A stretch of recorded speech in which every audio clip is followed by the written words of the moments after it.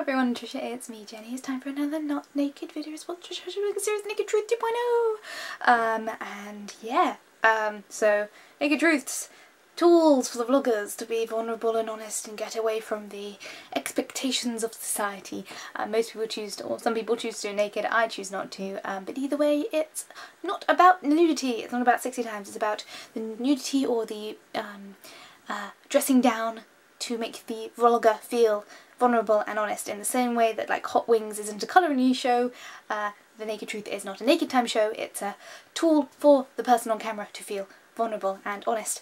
And yeah, first take, one take, all that jazz, and this is going to be a nice long video because it's my first actual response to a proper official Naked Truth 2.0, which I didn't realise until I was watching it the second time. Like, there is so much stuff that was brought up in that video that spans a lot of things, and when it's naturally a longer video, hiccup, blimey, great way to start, naturally a longer video because it's live and it's streamed, but also you have the responses to conversations.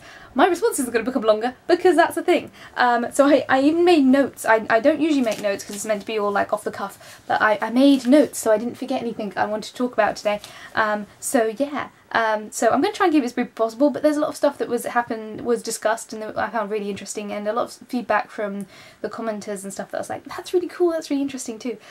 So yeah, so Trisha was talking about the fact that people have been making comments on her breast size, specifically the fact that it's reduced, and the fact that people seemingly think she's got an official reduction when it's just a natural thing that's happened with post-pregnancy, and that brought up a lot of subjects, some stuff that we've covered in previous Naked Truths. Like, I think we kind of covered some of the stuff to do with odd bodies, we covered some of the concepts with I can't remember, I made notes, spots, pregnancy, the results of that. I think she's talked about boobs in the past. There's a lot of stuff that we've kind of talked about in previous Naked Truths that kind of came up again in an interesting way. So yeah, I'm going to start from the top and work myself down my massive kind of spidergram of things. So she started off with self-esteem on the internet.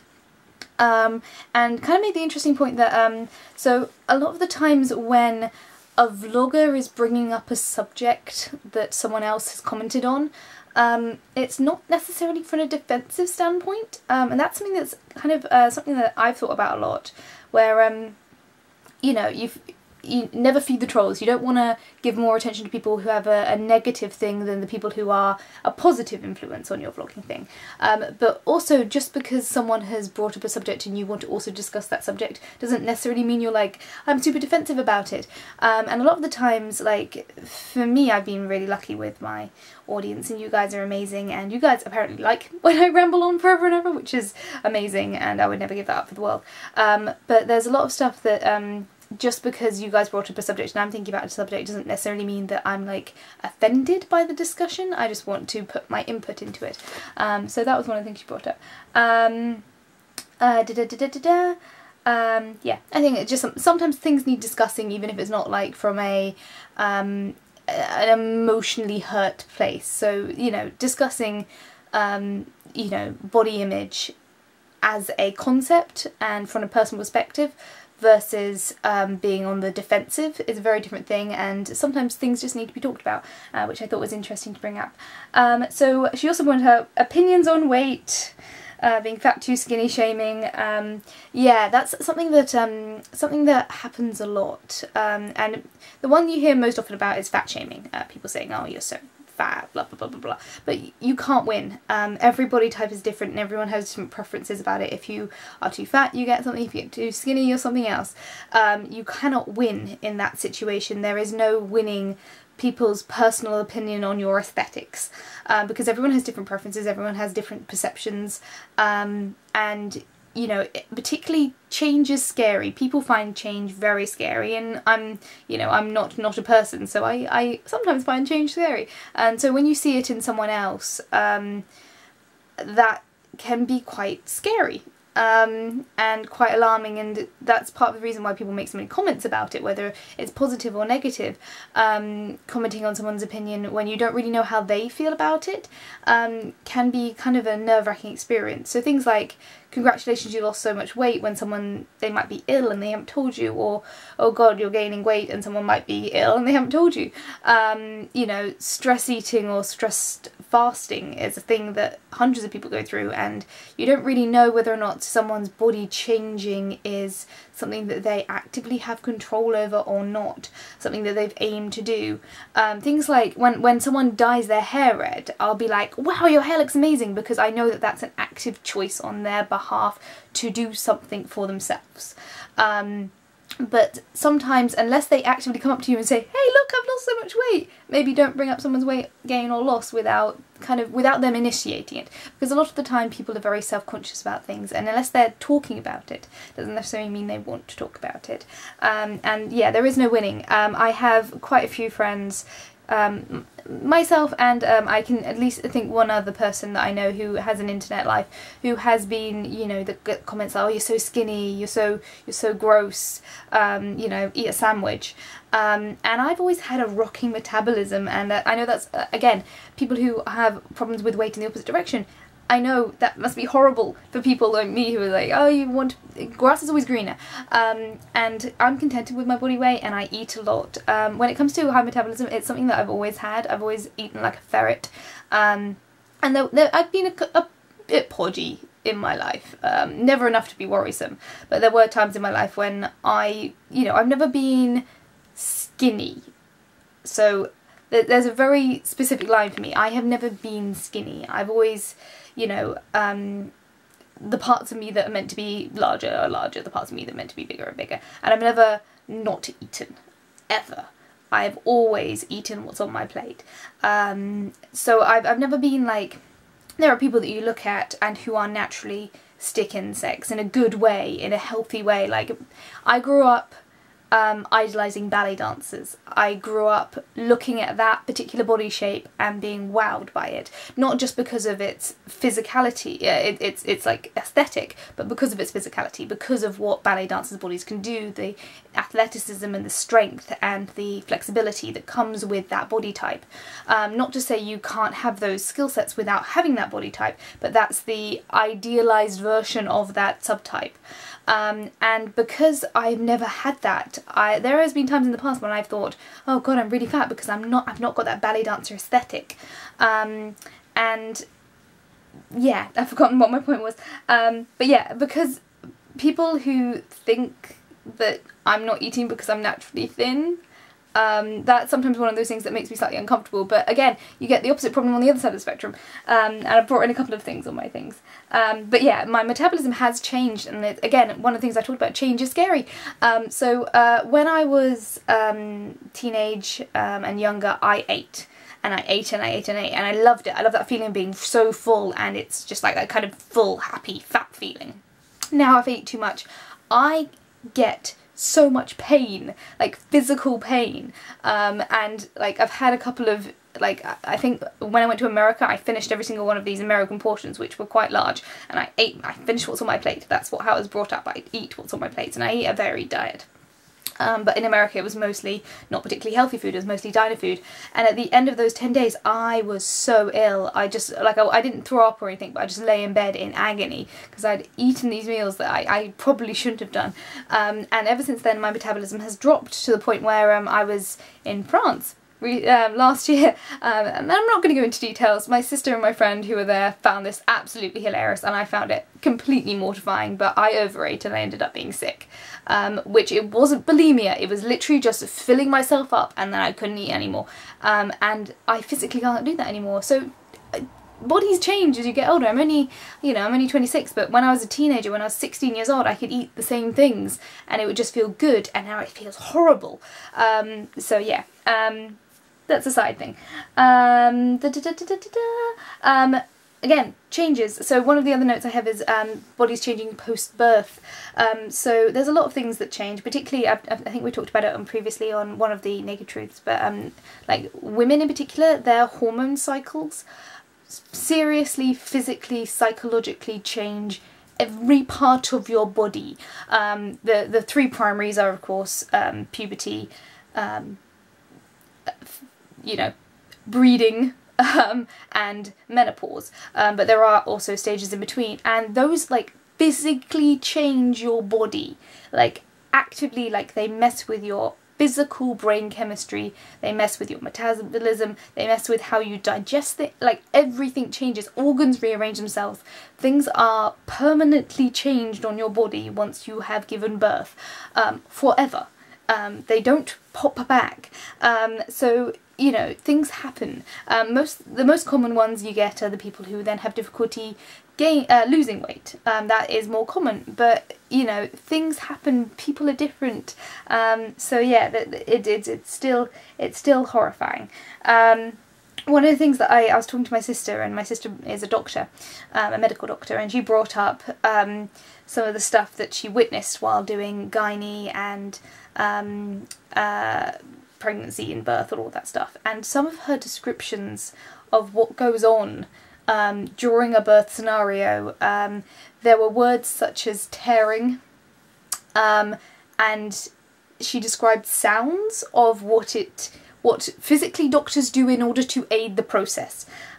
Things like helping with cesareans, it's not a slice and dice, it is a nip and a pull in order to do as little damage as possible. It's more of a tear than it is a cut, and I'm trying to avoid being as graphic as she was, but the graphic nature of childbirth is it is physically traumatizing, psychologically traumatizing, and every single person who has ever been born, who has ever existed, had their mother go through that process, and it is permanent and it is damaging. And one of the things she brought up, my sister was talking to me a few months ago, was she was on the psych, she was helping out with psychology and old age dementia, and one of the things she said is there's a particular level of psychosis that you get with older women who have been matriarchs of families and who didn't get aftercare psychologically post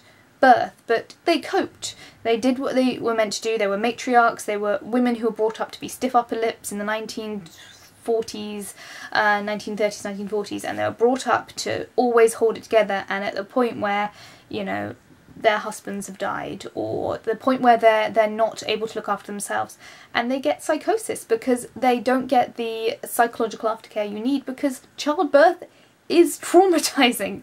Anyway, sorry, I'm going off on a side note. Back to the boobs, because that's more of a topic. Yeah, so, not knowing what other people are going, low weight, positive, negative,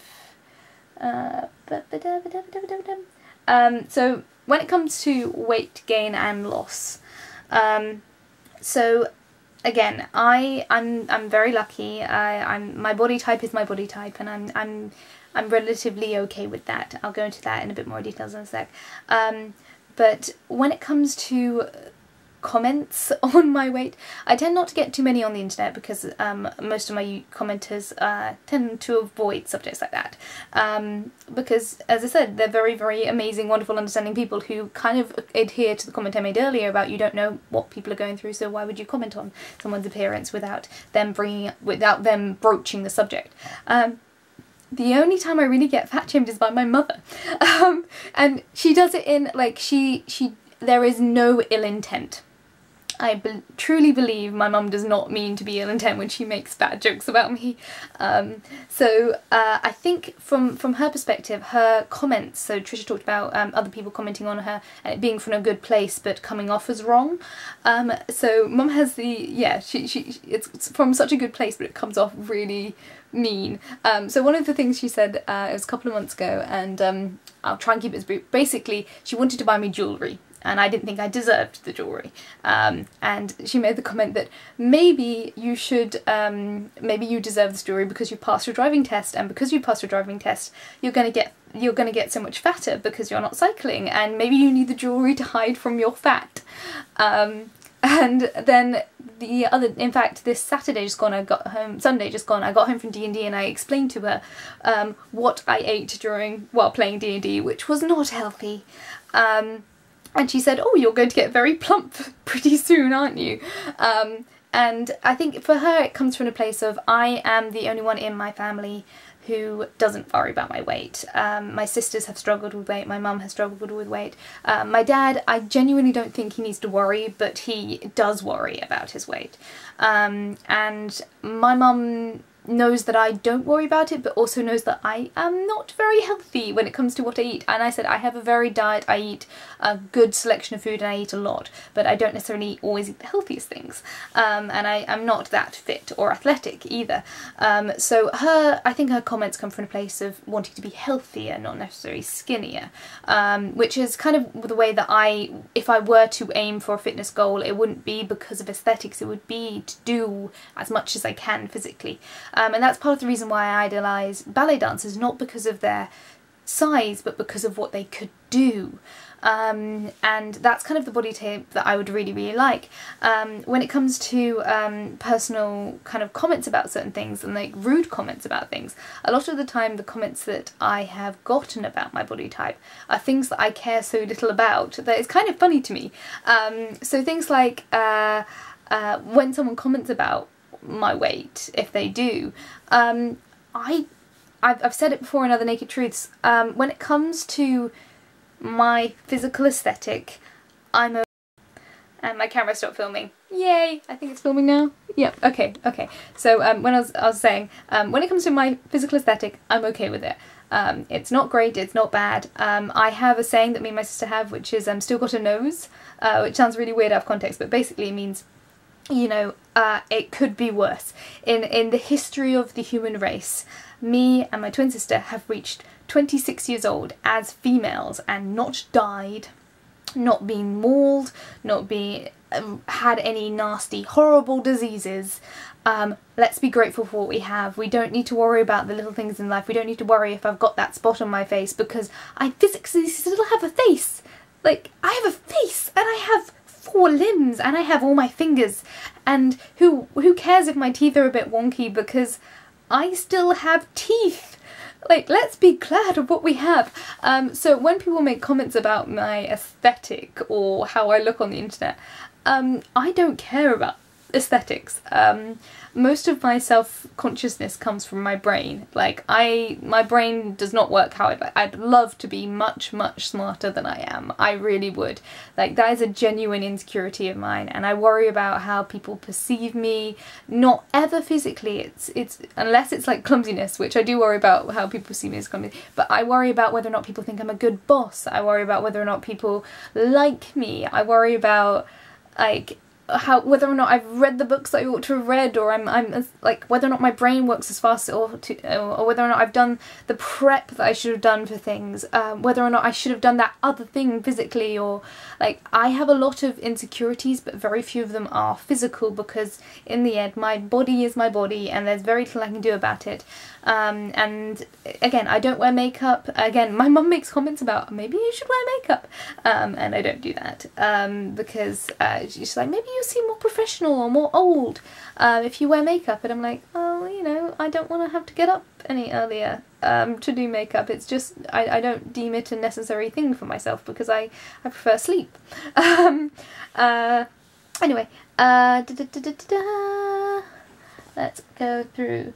There's one thing that I wanted to bring up as well. God, this is the rambiliest Naked Truth. This is bad. I'm sorry. Yeah. One thing that I saw on Facebook a little while ago was it was like a picture of this older lady wearing this fantastic dress, and it said the 20 things that women over 40 should never wear, and list 1 to 20. The weight of other people's expectations. And I think that's a good advice for anyone. Like, the only thing that you guys shouldn't do is let other people influence who you are. Now, that's not to say not look after yourself, or not aspire to something that's better or healthier, but, you know, just you be you. And I'm sorry, this is super cheesy, so cheesy and so long-winded, I'm sorry. I'm hoping that the YouTube editor will help me with this edit, because now I have to slice 2 videos together.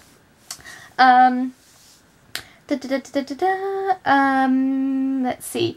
One thing I can't remember if I brought it up in Naked Truth. I aspire to something that I say quite often, and I don't know whether or not I've said it in any vlog, but I say the 3 H's of happiness, of health, of beauty. Blah, blah, blah. Can you tell I'm not good at vlogging today? It is very late. I finished work. I'm tired. 3 H's of beauty: health, hygiene, happiness. And they're all umbrella terms. They're non-specific umbrella terms. It's just nice alliteration. So health comes down to physically, are you healthy? And there's a lot of things about health that you can't control, but you know, there are some things that you can. Things like how much you eat, how much you drink, how much, you know, do you look after the body that you have? And there's some people who look after it to a different extent. There's some people who are very, very athletic. But generally, if you more or less look after yourself, then that's a good way to start on the road to beauty. Hygiene. So this is one of those things that, you know, even if you're not healthy, even if you're not whatever the third one, you can show that you look after yourself. You can brush your teeth, you can brush your hair, you can wear makeup, you can, you know, you can do certain things that show that you physically care about you. And I don't wear makeup, but you know, I turn up to work and I care about how I present myself. I wash my face, I brush my teeth, I don't smell. Like, not smelling is a big thing in beauty, surprisingly, in my opinion. And the third one is happiness, and that, again, it's an umbrella term. It's non-specific, it's just nicer alliteration. But, you know, how you feel about you and how you present yourself to the world. You know, not everyone is happy all the time. Happiness is, as I said, a non-official umbrella term. But if you are a nice person and you go out into the world trying to make the world a better place, then the way that you will be perceived by others is not going to be dictated by your appearance. And you know, these 3 feed into each other. You can have a great personality and awful personal hygiene and still be perceived as beautiful. You can have great personal hygiene and an awful personality and someone could still perceive you as beautiful. You could be at death's door, really ill, but you turn up and you have brushed your teeth and your hair is clean and you're smiling and you're putting on your best self, and that is beautiful. And those feed into each other. But basically, when it comes to, God, this is so many tangents. My God, I didn't realise this was going to be this bad. I'm so sorry. But when it comes to weight loss and weight gain, there are some stuff you can control and other stuff you can control in different ways. If you can't control your weight fluctuation, then do other things, like make sure you always wear perfume and, you know, present your best self and be a nice human. One of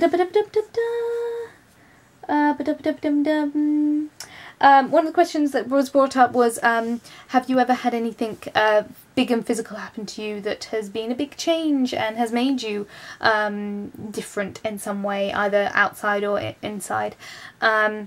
And I have not. The closest I could think of was I went on birth control about 2 years ago for medical reasons. I think we've talked about periods before, but I used to get very, very, very painful periods. I used to be off work with, literally, I would be physically ill. I'd throw up, and I'd have to take off time from work because I would get hot and cold and feverish, and I'd throw up consistently for the first 2 to 3 days, and it took me out of work, and it was heartbreaking and mortifying and genuinely embarrassing that I'd start off and I'd get to work and I'd feel okay, and then the pain would hit and it would be so intensive. So I went on birth control to help control that, and it really, really has helped. But there's horror stories you get about going on birth control, about like weight loss and hair growth and hormonal fluctuations and stuff, and I'm very, very lucky that despite the fear of those changes, so far I haven't experienced too much of that, other than the fact that I have peace of mind, which is lovely. But yeah, that's the thing, that's the only thing I could think of that has gone into body changes. When it comes to surgery, and I've already talked about like physical changes you can do if you want to make yourself feel more beautiful. There are things you can do both physically and non-physically. When it comes to surgery, I feel like a lot of, if there is a surgical solution to something that you can consult with your doctor. If in doubt, seek medical advice and not necessarily seek aesthetic, physical. I'm trying to put this in good words. So tired. Not good at words today. You know, I feel like there are psychological problems that can lead to overuse of surgery, but if in doubt, consult your doctor, and hopefully your doctor won't be there to make money and will be there to try and help you live the best life, to try and do no harm. And there are a lot of ways that surgery can be the best way of solving a problem in your life that then can be forever, whether that's aesthetic or physical. But if there's something that is very extreme, that you feel like you need to do aesthetically, then sometimes some people may need advice from a more psychological perspective than a physical perspective. But that is not always the case, and I'm trying to be very diplomatic with this because I don't know how you're feeling. I cannot perceive how someone else is feeling at the time, and if it is a solution that will help you live your best life, then I would never ever criticise anyone for that. I think that's most of it. Oh my gosh, so many notes, so many notes. I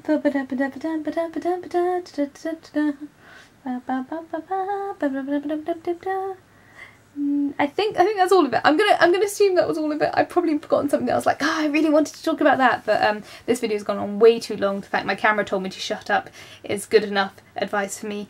Thank you all for watching. Feel free to comment. I'll put this in the Discord of Trisha's Discord. Sorry for the weird edit in the middle. My camera literally was just like, shut up Jenny, stop talking, too much talking. Next Naked Truth, I will not be doing a video response straight off the bat, and I won't be able to mod because I will be in Canada doing Halloween in Canada. Yes. So I will do a video later on, but it'll probably be quite late in the game because I will be very jet lagged for a few days. I'm hoping that I've covered everything and there wasn't anything that I'll think of as soon as I put this video together and be like, oh, I forgot to talk about blah de blah. But I've definitely talked enough. Thank you all for watching. Feel free to comment, and I'll see you guys all in 3 weeks-ish when there'll be lots of Canada videos. Yay, Halloween! Thank you all for watching. Bye bye bye bye bye bye.